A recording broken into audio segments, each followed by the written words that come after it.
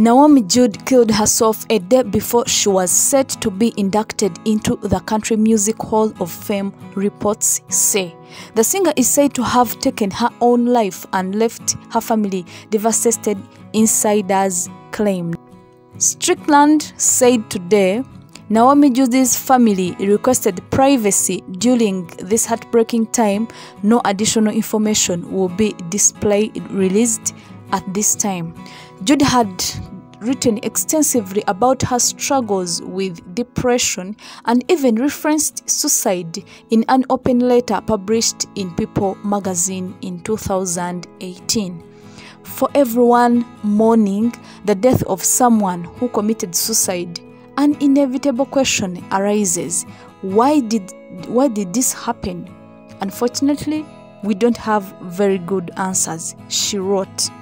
We do know that suicidal behavior accompanies many behavioral brain disorders such as bipolar disorder and depression.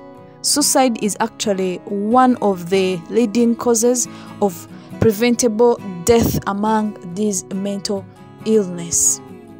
Sources revealed today the singer took her own life. People reports the Judds scored 14 #1 songs in a career that spanned nearly 3 decades. On Sunday, her daughters broke down in tears during a ceremony to induct their late mother into the Country Music Hall of Fame as part of the Judds just 24 hours after her passing. Always stay tuned and don't forget to subscribe for more videos. Peace.